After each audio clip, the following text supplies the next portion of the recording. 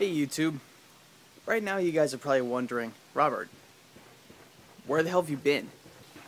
There's a link below in the description that'll link you to all the work that I've been doing to show you why I've been gone for about 8 months at this point. Sorry. But second, and probably more immediate question is, Robert, why are you wearing those stupid glasses on your face? That is because I am setting out to capture the transit of Venus, which won't be seen again by human eyes till about 2117. And the reason I'm wearing these ridiculous glasses is because it's not really for me, but it's for my camera lens to act as a filter.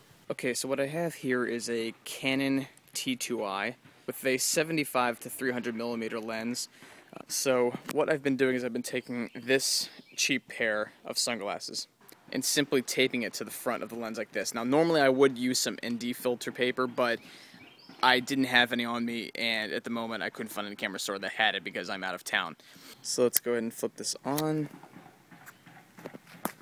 Okay, now, the first thing you will notice is that I have both the aperture and shutter speed cranked up to their highest setting, and I have the ISO down to the lowest possible setting. This provides as much of a filter as possible in order to get the planet to show up against the intense brightness of the sun. And the sunglasses on the front will be the final step in capturing this accurately. So it's around high noon right now, and around 6:30 I'm going to head up to the top of this big hill that's on top of these old mines, and I will capture as best I can the transit of Venus as it occurs over the American Midwest.